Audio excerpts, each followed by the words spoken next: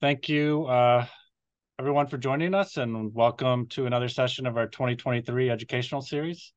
The topic of today's town hall is accessible travel, and we are very excited today to welcome Candy Harrington. So Candy is a writer, a journalist, speaker, and co-founder of Emerging Horizons, which is a travel resource for wheelchair users and slow walkers. She has thousands of accessible travel bylines to her credit and is the author of a sizable library of accessible travel titles. She's also a frequent speaker about accessible travel issues and maintains her popular barrier-free travel blog at www.barrierfreetravels.com. So we're thrilled to welcome her here today. Before we begin, there are a couple of housekeeping items I want to get out of the way. So we will begin with the short presentation, after which we will open it up for questions. You can either type your questions by using the Q&A feature at the bottom of your screen, or you may use the raise hand feature, and we will try to call on you in the order that you raise your hand. So then we'll just open up your mic and you can ask it live. We will be recording today's session. The recording will be available probably later in the week. You can view it either on our website or on our YouTube or Facebook pages. So without further ado, I will turn it over to today's presenter, Candy Harrington. There we go. Well, I have been writing about accessible travel for nearly 30 years. And one of the things that I really try to emphasize in all of my writings and talking to people is about travel planning. 3 things that you really want to do. You want to know your rights, you want to do your research, and you want to utilize your resources. And I am the total resource gal. So I have a bunch of resources I'd like to share with you before I open it up for questions. And a lot of these resources are very long URLs. So I have them all, emerginghorizons.com/Post-Polio. So you don't have to worry about writing down any URLs or anything, just emerginghorizons.com/Post-Polio, and they'll all be there. And this, if you don't have a pen right now, this is also going to be the last slide. So let's talk a little bit about air travel. It's something that I get absolutely the most questions about. And in the US, air travel is covered by the Air Carrier Access Act, not the ADA. And it's a very, very approachable law. That's the very first resource up there. And I encourage you to go and read it. It's very easy. It's in Q&A format. It's not a lot of legalese or anything. They'll give you a really good idea of what to expect when you get on an airplane. And the second resource I have, timeline for implementation of accessible lavatories on single aisle aircraft. That's quite a mouthful there. It's an article I've written. Currently, you don't have to have accessible lavatories on single aisle aircraft, only on wide bodies. That's changing. And this is kind of a timeline of when to expect that change. And the last one down there, I've also written an article about disabled travelers, air travelers' Bill of Rights. Again, it'll give you a really good idea what your rights are and what to expect when you get on the airplane. More air travel resources, the DOT, they have some great accessible travel brochures. I encourage you to go and have a look at them. They also have a hotline for air travelers with a disability. They call it a hotline. It's more of a warm line because it's like Monday through Friday, 9 to 5, and they're in Washington, DC. This is a place to call, not if you're having problems, but if you have questions about the law, about the Air Carriers Access Act, if you want to know what to expect when you get to the airport. And finally, if things don't go as planned on your flight, you can file a complaint with the DOT. I encourage you to do this. You might not get anything personally out of it, but it does help to make air travel more accessible. The Transportation Security Administration also has some resources. These are the folks that screen you at airports. They are a government agency, so they are not bound under the ADA or any other guidelines, but they do have their own guidelines for screening people with disabilities. And I encourage you to look at this. It's very well done. It will give you an idea of what your security screening is going to go like. They also have a hotline, a warm line. They ask that you call 72 hours in advance. This is a place to ask questions like, can I take this through security? I have some medicines that need to be refrigerated. I have oxygen. What am I going to do? And this is a really good resource because not only will they answer your questions, but in many cases, they'll get somebody to the airport that you're going to assist you. And if you don't want to call them, they also have a form you can fill out. And last down there is TSA PreCheck. This is the thing that gets you fast-tracked through the security line. You don't have to take your coat off. You don't have to take your shoes off. You don't have to take your laptop out. It might be a good resource for some slow walkers. It'll streamline the process. That said, if you're in a wheelchair, that wheelchair can't go through the metal detector and it's going to have to be swabbed. So it's still going to take you a little bit of extra time. So let's talk a little bit about lodging. Lodging is covered under the Americans with Disabilities Act. Unlike the Air Carrier Access Act, it's not as easy to read because it is pretty much filled with government legalese and such, but you can get into it. You'll have a pretty good idea of what to expect in hotels in the US. I will tell you two things about the ADA. First, properties with fewer than 50 rooms do not have to have accessible rooms with roll-in showers. They only have to have accessible rooms with tub shower combinations. So if you absolutely need an accessible room, look for that larger property. Second, in the US, they are required to block accessible rooms upon reservation. Basically, this means they set aside a specific room for a specific person on a specific day. It's not the same as guaranteeing. Guaranteeing only means that they're guaranteeing the price. So you want to make sure they block the room when you make your reservation. Now, if you run into any problems with hotels, you can also file an ADA complaint with the Department of Justice, and I have the link down for that. Cruises are a great option for anybody with a disability. You only have to unpack once. You can see a lot of ports, and with more and more ports available, a lot of times you can actually drive to the port. Now, technically, the cruises are not covered under the ADA in that they don't have any guidelines like they have for the hotels. But I will tell you that the large ships have excellent access, especially the large lines, the ships built within the last couple of 3 years. And my best advice for you for planning a cruise is to shop around for accessible shore excursions first, and then decide which cruise you're going to go on. And Cruise Critic here, it's an excellent resource. They have people that like to cruise. They have a disabled cruise travel forum, and they'll answer your questions. There's nothing better than first person advice. So if you're going to cruise, check out Cruise Critic. Let's talk a little bit about road trips. I absolutely love road trips. You can take them at your own pace. You can pack along anything you want. And first and foremost, you don't have to worry about the airline damaging or losing your wheelchair. I do have some resources for road trips. Emergency road service, absolutely essential for any road trip. I think it's essential just for driving around town. But most road service, roadside assistance, they do not have accessible vehicles. Mobility roadside assistance does. Also, if you're going on a road trip and you do have some special equipment in your van, you want to know where you can get it serviced along the way.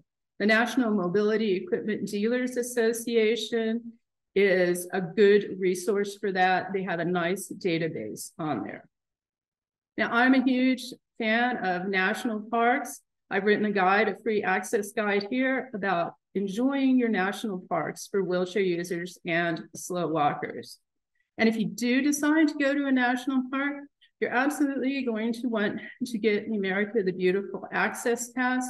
This will give you free entrance into all national parks and national monuments. It's a lifetime pass. It's available to anyone with a permanent disability that lives in the US. Handicap Travel Club. I get a lot of questions about accessible RVs. These are the people to go to. They're a group of people that travel around together. They go to rallies. They have an excellent website, everything you want to know about buying an accessible RV, converting it, how to travel. Now, if you want to actually rent an accessible RV, this is a new resource. It's the Winnebago Roam. It's a project between Braun Ability and United Access. It is only available in Denver, but it is an accessible RV. It's about the size of an large Amazon van. It's really cool. It's got all, these automated features. It's got a remote control bed that folds out. I haven't seen it yet. I've seen photos, but I do get to see it in a couple of weeks. So I'm looking forward to that. And finally, if you're going to take a road trip, the FIA parking guide will give you information about different parking regulations in different states. Your placard is usable in all the states. The only exception is a few private lots in New York City. So I encourage you to look at that. Some general accessible travel resources. How much training does your travel agent really have? It's an article I've written. There's no real standard for training. Travel agents have different amounts of training. And I've kind of told you in this article what to look for and what kinds of training they can have. The Pantau database, that's one of my favorite databases for accessible travel providers. It's especially good for Europe and the Far East. They have accessible transportation, hotels, and tours. And finally, down at the bottom, the Accessible Travel Club on Facebook. This is a great resource. I'm really big on first-person information, first-hand information. They have over 16,000 members there. And the great thing about it is that some of these members actually live in a place where you're going to, so they can give you some really good first-hand information. Last resource, sometimes depending on the day, I can be a good resource. Here is all of my information. And as promised, this is where all of my resources live. So if you don't have to write them down, again, emerginghorizons.com/postpolio. So I guess if you want to take questions now, we can do that. Yeah, thank you, Candy. There's some really great resources. And if you weren't able to jot them down, don't worry. We are recording this video, and we can also include those. We can include some hyperlinks in an email we send out after the talk. All right, so Mickey Minner asks, regarding lodging, she says, do you recommend calling the property after making an online reservation for a handicap room or an accessible room? Absolutely, I do. Sometimes, now some reservation systems are better than others, but it always helps to call the property directly to make sure and ask them if that room is blocked, not just guaranteed, or you don't want we'll give it to you if it's available when we get there, because that's really not going to help you. You want to make sure that it's blocked, and a good way to do that is by calling the property directly. I also do recommend maybe calling between like noon and 3 their time, because they're super busy in the morning with checkouts. All right. She also had another comment she followed up with, noting that the ship's line does not necessarily mean that excursions they sponsor know if the excursion is accessible. I'm not sure what the question is. Okay. But let me just follow up on that. Yeah. The cruise lines, most of the major cruise lines do have a special needs department. and they can help you with ship-sponsored shore excursions. That said, if you wait till all the way at the end when the special needs department will work with you, you might not be able to get on the accessible shore excursions. They could be sold out because the supplier is not just selling to the ship, they're selling to a lot of ships, they're selling to individual people. So if you can get, book your own accessible shore excursions, you can actually do that a lot further in advance, and you'll have a lot better chance at getting what you want. All right. Rhoda Olkin asks, what do you know about Viking cruises? I always get asked that. Not a good choice for wheelchair users and slow walkers. They're one of the lines that really even discourages wheelchairs.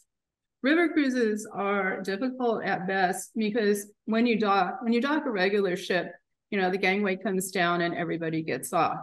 When you dock a river cruise, it depends on when you're there. And sometimes it can be 2 or 3 ships in from the dock, and you have to climb up and over and up and over. So it not only depends on your ship, it also depends on the other 2 or 3 ships that you might have to pass through in regards to access. But no, I don't recommend Viking. I don't know how much more I can say about that, but that's pretty much it. Okay. I see Maureen has her hand raised. Maureen, are you there? Yes, can you hear me? Yes. Perfect. Nice to see you again, Candy. I know we've spoken a couple of times. I've been putting together cruises for the past 19 years for mainly polio survivors. And I have found that the so-called accessible tours, most of us have gone to power wheelchairs and we're not in anything that comes apart and folds and stows and that sort of thing. And unless you have that type of vehicle, transportation, they don't take you. And if they don't get enough people on their tours, they just cancel it. And I have been very successful in finding my own private tours because we have enough people to fill, a vehicle or two. And anyway, so that's what I have found that, is helpful. You can just Google it, accessible transportation, Dominican Republic or whatever. And if it's there, it's there. And yes, Cruise Critic is a big help as well. So thank you. I'm gonna steal a couple of your tips in there too. Well, no, and it is really accessible transportation is absolutely on a cruise the number one thing. Actually, it's the number one thing you need when you travel anywhere, because if you don't have accessible transportation and you are in a wheelchair, you're not going anywhere. Exactly. See if I can. All right. Thank you, Maureen. Okay, let's see. We had one in the chat here. Linda asked, what is the best way to get luggage from the parking garage to the airport and getting to the car rental at the airport with luggage? Well, it depends on the airport, really. If you're talking parking garage, sometimes they are separate from the actual terminal, and you have to take a shuttle to even get to the terminal. I would say to call the airline. It's also airline specific, and tell them that you have you're going to need wheelchair assistance, and that's assistance with your luggage. You're supposed to get it. It's under the Americans with Disabilities Act. They can figure out how they're going to help you, but they have to get you from the curb with your luggage to the door of the aircraft. I also recommend that if you can get the local number for the airport, for the airline, so you can call their desk if you show up at the airport and there's nobody to meet you. That's worked out for a lot of people. Sometimes it's hard to get that local number, but having it in your cell phone so you can just hit send or dial when you really need some help is something good. All right. Here's a question from Richard. Yes, are there particular cruise lines uh, and or particular parts of the world that tend to have greater numbers of accessible shore excursions? Well, I would say for cruise lines, the number one accessible shore excursions absolutely are for an Alaska cruise. You're still in the US, they're bound under the ADA. There's accessible transportation up there. I will say, yeah, that's the number one. If you want the absolute number one, the Caribbean is difficult. It's doable. It takes a lot of phone calls, and again, accessible transportation is in short supply in the Caribbean. And sometimes if they have an accessible vehicle and it breaks down, they don't have the parts to fix it, so they have to wait for parts from probably China. I don't know. So it's more difficult in the Caribbean. But yeah, Alaska, you'll have a great experience. And in several of the ports, you can do things right in the port, like the Lumberjack Show is right in the port. So you don't even have to worry about accessible transportation. Okay, great. Let's see. I'm going to answer this one from Bruce. He says, I'm 6 feet 6 inches tall. My legs ache when sitting for a long time. Are there special accommodations for more leg room without paying an arm and a leg from the airlines? Well, yes and no. The law says, I'll tell you what the law says, that people in wheelchairs are not really entitled to bulkhead seats, or they're not entitled to upgrades or anything like that. That said, it depends on the airline. And sometimes I've known people that have been able to get into an economy plus seat, not first class, to get into a seat that better fits them by talking to the airlines on the phone first before you get to the airport and explaining your problem. And you can say, well, it's a disability related, because it probably is. I mean, well, you're 6'6", but you get what you get when so I would ask them that, and then just be really nice to the gate agents. The gate agents are wonderful. They can do just about anything they want to. So if you go up there and please, and here's a candy bar for you, that works. That really does work. I'm not above bribing people. There's a few questions in here, I think, asking just generally about experience with train travel in the US and particularly Amtrak. I didn't know if you have any thoughts on that. Yeah, Amtrak has done, now they're redesigning their trains again, but they have done a really good job. Now, I will say most all stations either have level boarding or they do have lifts. I love Amtrak because they have the old-fashioned crank lifts. Not that I'm anti, electricity or anything, but the new ones with the batteries and the power, if something goes wrong with them, they can't get them to work, you can always crank the lift. They have cars with really accessible restrooms in them. They're huge. They will bring you, if you're in coach, they'll bring you food. You don't have to go to the dining car. They're very helpful. They do have some accessible overnight sleeping areas. They're a little tight, but you can get in. I mean, you're not going to have a group of people in there, but they're doable. They are redoing their accessible cars, so I am looking for better accessibility in the future, but I love what they've done so far, and look forward to seeing what they're going to add to it. Okay, great. Let's see.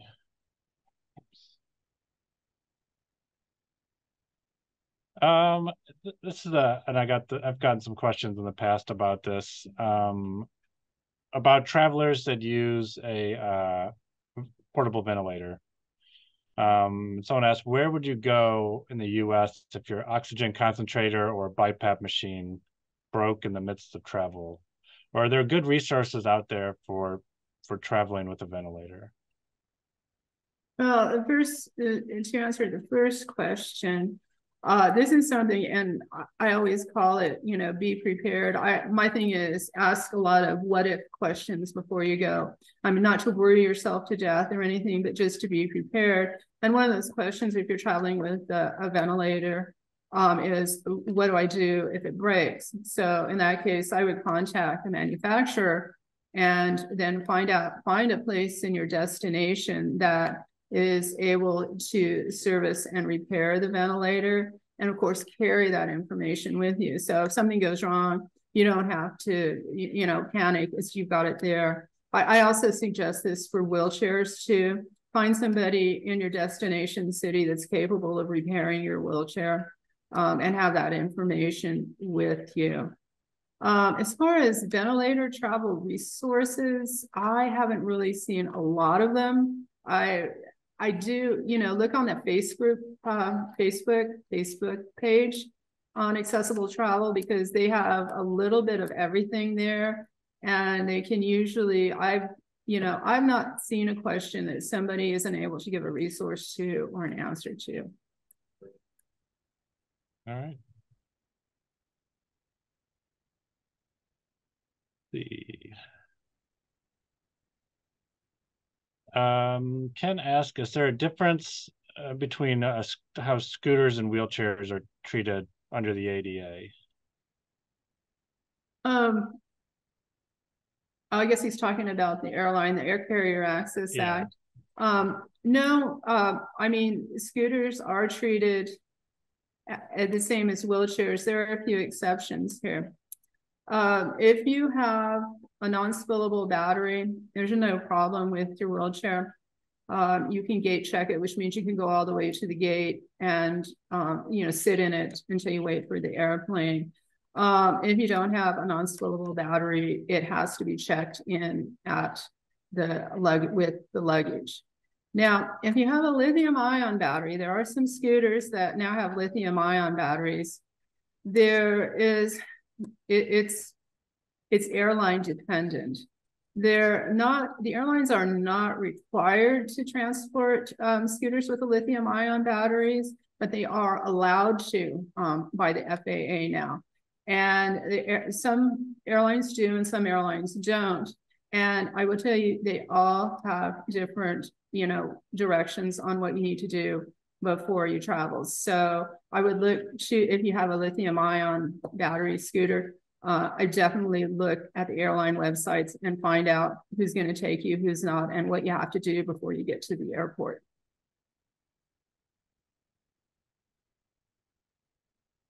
All right, thank you. There's just a couple questions. I'll kind of lump them together here. Asking about national parks, and and special access for people with disabilities. And then one specifically asking, so if you had like a rented car and you didn't have accessible plates on your car, what might you do in that situation? Or is it just a pass, or what form does the pass come in? Okay, well, the pass actually, well, first of all, if you're going to rent a car, I'll always take your hang tag, your accessible hang tag with you, because you can use that on any vehicle. The pass I'm talking about, it looks like a little credit card. It is a pass that you carry with you in your wallet, has your name on it. They usually ask for your driver's license to make sure that you're the same person. And you can just hand it to whoever is at the attendant at the gate, and you'll get in free. And everybody in your car is free too. So it's more of a pass that you like carry in your wallet, not hang on your car. Right. Let's see.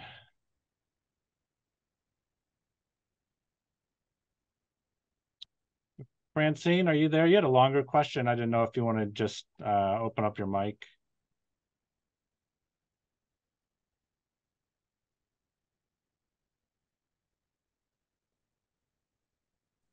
Yeah, there. Thank There you. you go. Yep, no problem. Yeah, I just wanted to comment that my experience on Amtrak has not been good. That on a short trip I took of about 5 hours or so, and I've traveled quite a bit.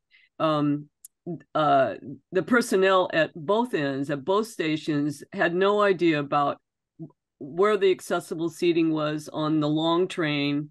And on the way down to Fresno, we finally found an accessible spot for me, and that worked out fine. But the bathroom was not, it was locked. And when they opened it up, it turned out that the door wasn't working, so you couldn't close the door. And it was right where people were going up and down the stairs in order to access the top part. And on the way back, there was no accessible seating available. And I had reserved disabled person seating for myself and then my husband as a companion. And there was nothing on the way back. It was pretty terrible. And, my experience with trains in the UK is that they are great. They rush to help you, and they'll put a ramp down even if you hadn't reserved disabled seating. They have places to hook your wheelchair or your scooter to the wall so that it doesn't roll around. And there's lots of room in the seating. So my experience with Amtrak has not been good, but with trains in the UK and Ireland, it's been excellent. So it may just vary, which particular routes you take with Amtrak, but I don't think I would take Amtrak again after the experience. Yeah, I'm kind of familiar with the route you took. I used to live in California, and you can go either way on that route. I can see it, the employees maybe not caring and not knowing. I can even see somebody probably using the accessible bathroom for storage. Not the way it's supposed to work. And if it happens again, or something like that happens, I would file a complaint with the Department of Transportation. Yeah, I probably should have done that. My thought was just, well, I don't think I'm going to do this again Right, anyway. yeah, and you know what? I'd rather drive than do that, Yeah, I mean, I get it. Yeah, but you are right, though. The trains in the UK, they're not only do they actually run on time, but they're very conscious about people in wheelchairs, and they do help, and they don't just sit around and wait for you to say, "Hey, I need help here." Really, they rush to help you. They're watching out for you. And what my experience here was, it was difficult to even find any personnel at the station. So anyway, that's it. I'm sorry to go on so long. Not at all. All right, I see Sharon has her hand raised. Sharon, go ahead. Hi, I emailed you a question, but I didn't know if you were going to look at those. I'm just curious, Candy, have you had anybody go on an African safari? The last one of these we had, someone mentioned that there was an accessible safari, and I was just wondering about that. I've always wanted to go to Africa. Actually, there is, and it depends on where in Africa. Africa, huge country or a huge continent. In Kenya, in Botswana, in South Africa, they do have companies that operate there. They are also, they have accessible and really accessible, meaning that they have a lift and you will get on the safari vehicle that way.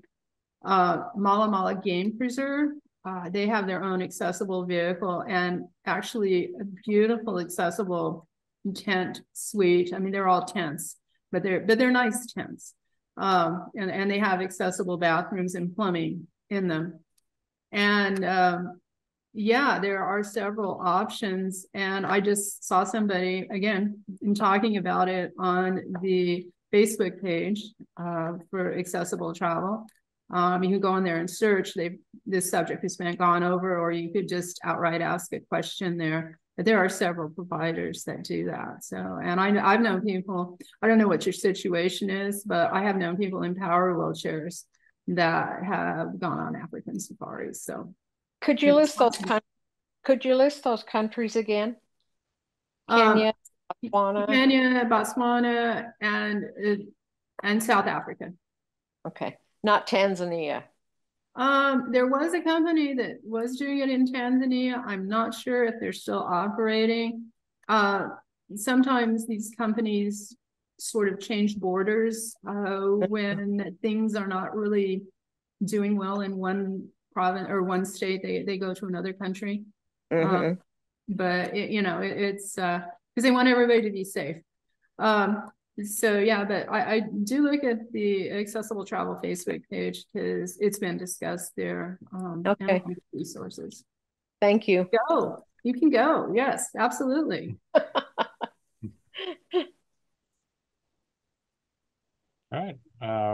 Robert, are you there?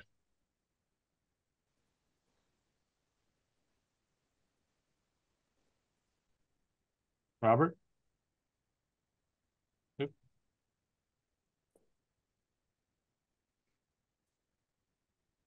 Okay, can you hear me now? Yes. Yeah. Yeah. Concerning Francine's experience going to Fresno, that was not a cross-country train where you would stay on the train overnight. And I agree, she probably did have problems. But if you take a cross-country train, for instance, the Zephyr, basically from Oakland, California to Chicago, it's an overnight train, and they do have better accommodations for a handicap. Now, I'm not in a wheelchair, so I can't speak to that, but I do know that they have handicap rooms on the lower level. They will bring your meals to you. And also the lower level of the coaches, you can reserve a seat there on the lower level of the coaches for handicap. So for what it's worth, cross-country travel is better than local travel, I think, on Amtrak. Yeah, you brought up a good point there that because some of the local trains, they don't even have sleeping cars. Yeah, correct. So yeah, absolutely. Yeah. I enjoy train travel more than I thought I would, but yeah, it depends. But like I said, I've been on that route and to that station, and I can see some issues too. Okay. Here's a question in the chat. They're asking regarding travel in Europe, places to avoid, places you'd recommend. Places to avoid. Let's go with places to recommend. Well, the UK. Okay, I love London because all of the London black taxis are accessible. So you can even roll your scooter into them. Barcelona, a lot of Spain they've done really great with access. Italy, there is accessible transportation there. It takes a while to find. You have to plan in advance, but I've known a lot of people that have done it. Greece, it's a little harder too. You got the cobblestones. That's always a challenge in a wheelchair. And even if you're a slow walker, it's a challenge because they're a tripping hazard. And you don't want to end up in a wheelchair if you're a slow walker. Yeah, that's pretty much, Europe has done a pretty good job of access. They have a kind of a matter-of-fact attitude about, well, you're in a wheelchair, we're going to make it accessible for you. So. All right. I see Sandy has her hand raised. Go ahead, Sandy. Well, actually, I just sent it in the chat, but I'll excuse me, I'll tell you. I wanted to agree with Robert because I've not taken local trains, but I just came back from the Texas Eagle from California to San Antonio, and then a couple of short hops up to Oklahoma. They weren't as good, but then a long overnight back from Oklahoma back to California on the Southwest Chief. And they couldn't have been more accommodating. I mean, they met me at the gate with the red cap, took me to the stations. because I couldn't walk that far. I mean, they were wonderful. So I don't know. I think maybe the overnight trains are great, but the short hops from Texas to Oklahoma, not as good. I have to admit, they were a little bit more difficult. I am going to be taking the one that goes up the coast of California from Southern California to Monterey here pretty soon, and I'm hoping that's going to be enjoyable as well. But I just wanted to say, I've been on that route. It's very nice. The one thing I will tell you is on that route, well, on all routes, freight has, the priority over Amtrak. So if there's a freight train, they need to, the California Starlight route, at plan extra time. Like don't tell somebody to pick you up at an exact time. I've been like 9 hours late. So, but the scenery is beautiful. So it's worth it.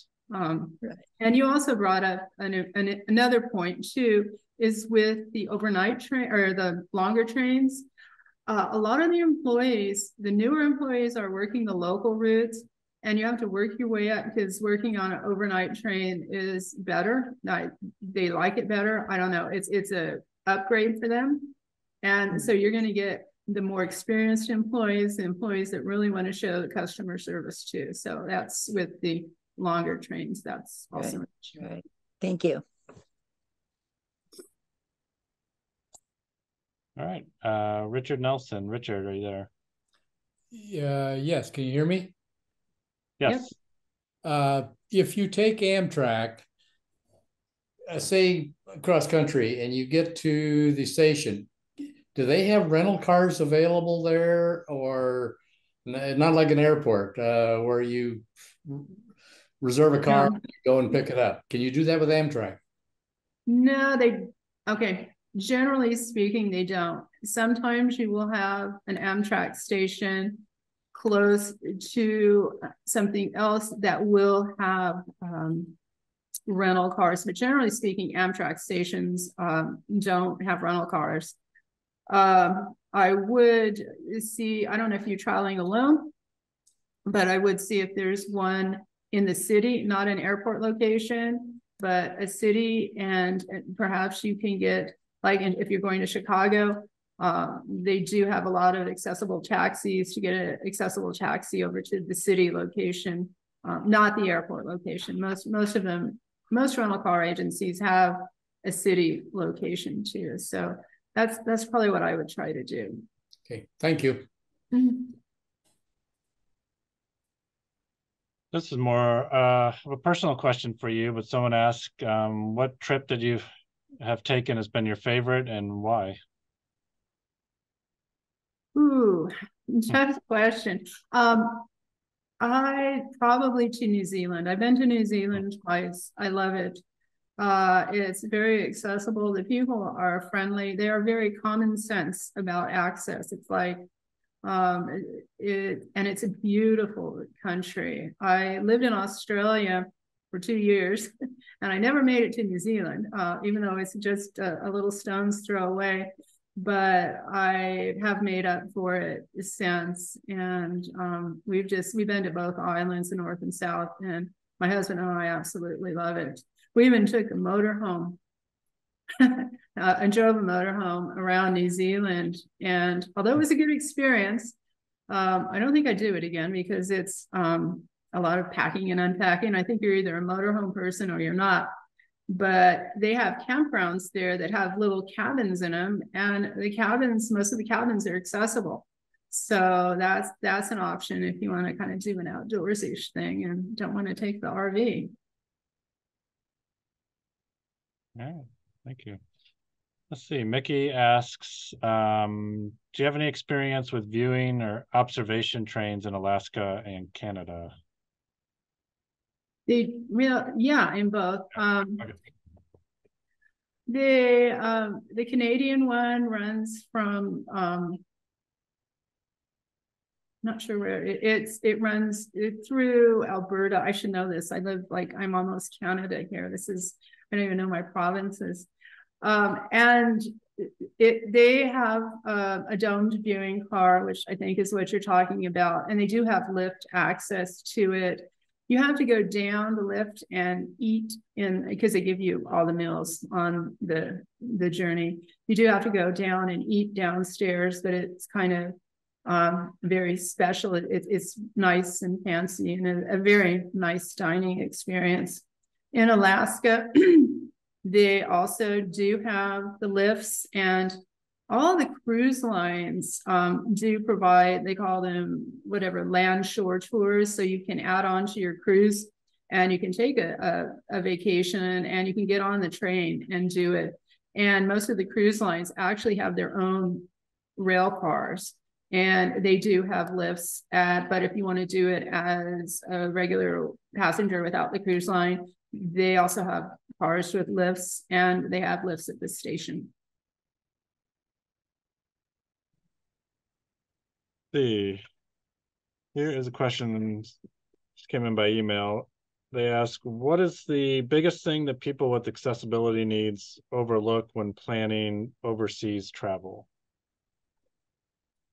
I think if you're dealing with an assistive device, a power wheelchair or a scooter, it's probably electricity. You need a converter. There are two things. There's a converter and there's an adapter. An adapter is going to fit on your charger to plug into the wall. So you can actually, we have, 2 little prongs. They have 3 over there, a lot of places. So my thing is, just because you can plug it into the wall doesn't mean it's safe, because if you don't have a converter, now some wheelchairs do have them already installed, but you need to kind of educate yourself about what your wheelchair has. Otherwise you'll fry your wheelchair and you won't be able to go anywhere. So I would think that would be my number 1. All right, great. And then another question, this one from Judy. She asked, what advice would you have for people that are reluctant to travel because of accessibility issues? Right.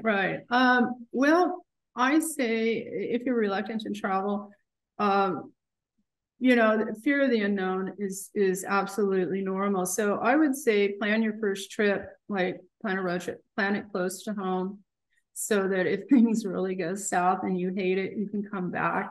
It's kind of like having a little safety net there. And you might have to do this a couple of times and get used to checking into a hotel to see what the different features are and stuff. But you don't have to don't make your first trip the 15-day tour of Europe. Let's start a little smaller first and get used to it.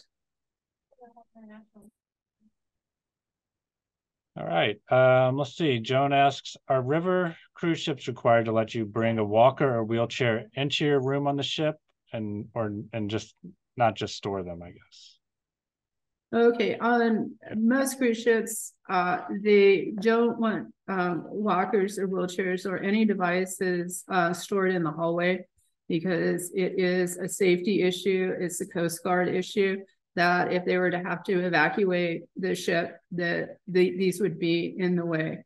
The problem is that the accessible cabins on these ships are usually the only ones that have wide doorways that can accommodate most wheelchairs. And I know there's some teeny tiny scooters now that will go into a standard cruise ship doorway, but they're much smaller. So if you do have an assistive device, you're going to have to store it in your room, and you're going to have to be able to get it in your room too. So you do need usually an accessible room for that. All right, thank you. And then Ken asks, what about a wheelchair with lithium-ion batteries? Are airlines required to transport them? Yeah, I think I covered that a little earlier. No, they're not. They're allowed to. The FAA has allowed them to, but they're not required to. It's just like oxygen. So you do have to check with the individual airlines. All right, and then we'll just take a couple more here, and I think we'll wrap it up. Oh, there's another one from Ken. He asks, if you're renting a car, can one get one with hand controls? Oh, absolutely. I think it's 48 hours notice. And you can do this on the website. All of the major car rental sites have it all set up where you can just, select you need hand controls or you need any other, or a spinner knob or whatever. So absolutely, but you need 48 hours notice. What other All right. Did anyone have a question they wanted to ask live? Go ahead and raise your hand.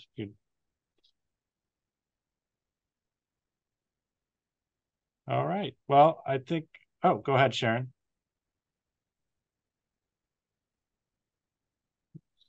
Unmuted. Gotcha.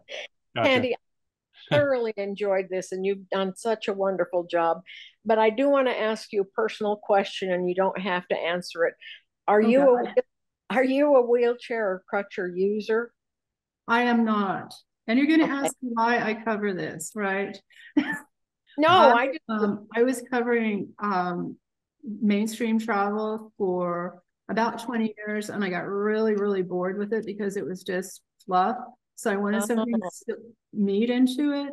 And I didn't even know anybody in a wheelchair at that point, but I was a journalist and I could research things. And well, that was 27 years ago. And well, I've learned a lot.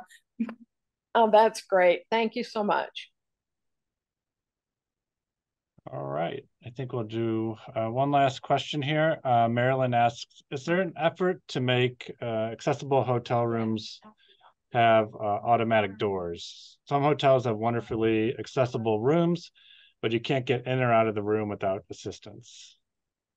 Yeah, there really isn't an effort. They're not required to have automatic doors, but they are required to have a certain weight pull on them. Like, you've had those doors that you just can't hardly open. So there is a requirement that they can be openable. And I don't really recall offhand what the weight limit is, but it's so a person can actually open it. All right, let's take one last one from Judy here. Judy, go ahead.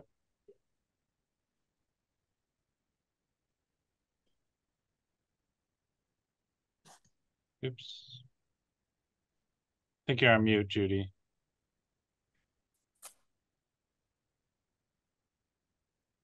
Hi there.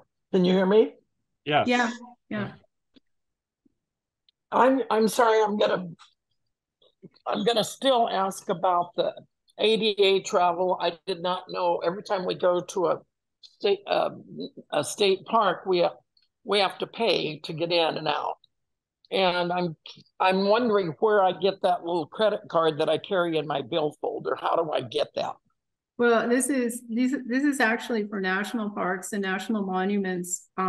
However, what state do you live in? Omaha, Nebraska. Oh, okay. Some states, and I don't know if Nebraska is one of them or not. Anyway,